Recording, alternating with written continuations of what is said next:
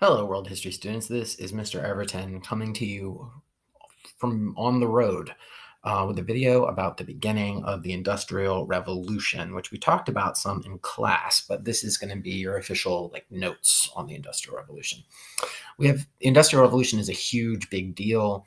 We're going to have two different videos specifically devoted to it, and then there's going to be, it's going to affect basically everything that happens in the rest of the class. It's one of the biggest events in world history. So let's get started. Today we're talking about causes. Next class next vid notes we'll talk about effects.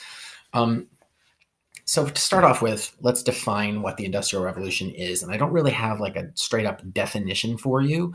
The Industrial Revolution is like several different things happening together. So for one thing, mechanization. So like this woman here is making cloth by hand. She's using traditional tools in order to make cloth. And after the Industrial Revolution, people stopped doing that so much, and they began to increasingly make everything using machines. And that made it faster. And it meant that you could make more stuff. So before, one person would like weave fabric together into cloth and then turn that cloth into clothing. Now we have people mass producing things using machines, which makes a lot more of it for less money. Those machines are usually powered by burning fossil fuels, specifically coal and oil. And those are the two things that get burned in order to power the machinery that is used to make all this stuff.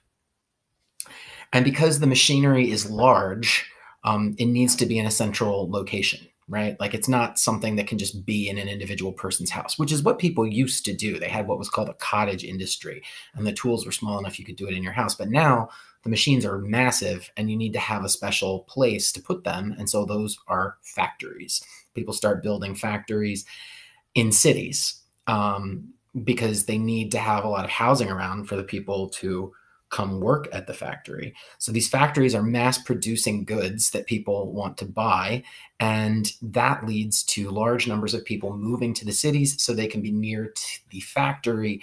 Before, everybody lived in the country, right? Because that's where farming happened, out in the country where you would work on the land in order to grow crops. But now, because most workers are, work is changing, right? Farming is starting to be done by fewer and fewer people.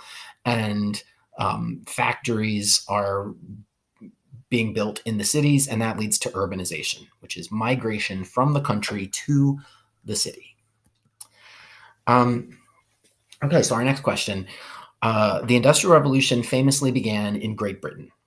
A lot of times people like to act like Great Britain is extremely special for this. There's a variety of reasons why it happened there, though. It's not just because like Great Britain is the best. In fact, Great Britain is not the best. Nobody's the best. Anyway, the Industrial Revolution really began with the British textile industry, which means taking taking cotton and raw materials like cotton and wool and turning them into fabric that people can then wear. That's the textile industry. And one of the reasons why it happened in Great Britain is because there's large deposits of coal and iron ore that are near the surface of the earth in Great Britain. You can see on this map here in red, that is the center of British coal mining country. And it's this large centralized deposit of coal. And that became a very common job during this time period, was to be a miner. Here you can see some kids who are mining. That's another feature of the Industrial Revolution is child labor. We'll get to that later. All of this coal. Let me see. Another reason, let me step back. Before the Industrial Revolution, people would burn wood. People would burn wood, and they would use wood in order to make their homes. And they started to run out of trees. There weren't enough trees in Great Britain to sustain the amount of heat that people needed. And so they turned to coal. And then in order to have building materials, right, they used to build their houses out of wood. Now they're starting to turn to steel, which is made using iron ore. So coal and iron take the place of wood, which leads to lots of mining because coal and iron ore are in the ground. And so you need people to dig it out of the ground. Another reason why the Industrial Revolution happens in Great Britain is because the British Parliament, their government, passed lots of laws that promoted entrepreneurship. An entrepreneur is somebody who creates a business, somebody who comes up with an idea in order to make money. And one of the things that made it so that people in Great Britain were better able to do that was patent law. And a patent is just a piece of paper that says you own an idea and you get paid when people use that idea. So because they had patents available, that made lots of people in Great Britain interested in inventing things, because they knew that if they came up with a good idea that other people wanted to use, that they would make them rich. So patents promoted people having more ideas, promoted entrepreneurship. And another reason why it happened in Great Britain was because Great Britain had access to lots of raw materials because of colonialism, because Great Britain had lots of colonies, because Great Britain was overseas taking other people's land from them and harvesting the natural resources and sending them back to Great Britain. Means Great Britain had lots of raw materials which are necessary in order to be able to run a factory. If you're gonna make, for example, if you're making cotton textiles, you need cotton, which originally they got from their colonies in the Americas, and then later they would get from colonies in India, and they would buy from the southern United States.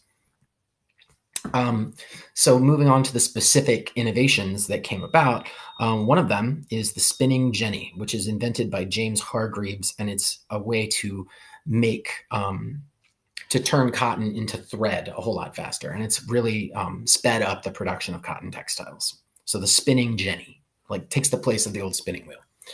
And then probably the most important out of all of the innovations is James Watt's steam engine. Now, other people had made steam engines before. The first steam engine, I think, was invented by Newcomen. I want to say his first name is Thomas, but people don't ever talk about Thomas Newcomen's steam engine because it didn't work as well. James Watt's steam engine was a lot more efficient and worked a lot better. And the whole idea of a steam engine is that when you heat up water, it turns into steam and it expands.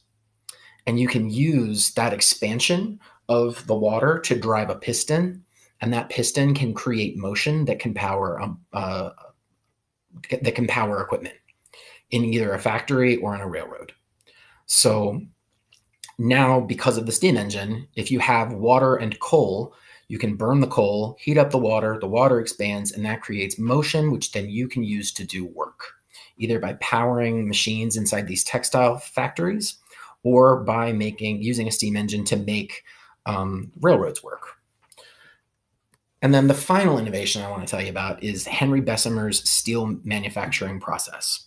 So people have been making steel, but Henry Bessemer's process heated the steel up hotter, burned off more of the impurities, and made it so that the steel was, 1, lighter, and 2, stronger, which meant that it was a much higher quality steel.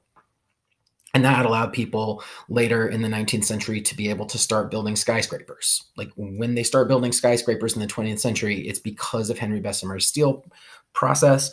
It makes railroads that are sturdier and last longer, and railroads allow people to travel a lot faster from place to place.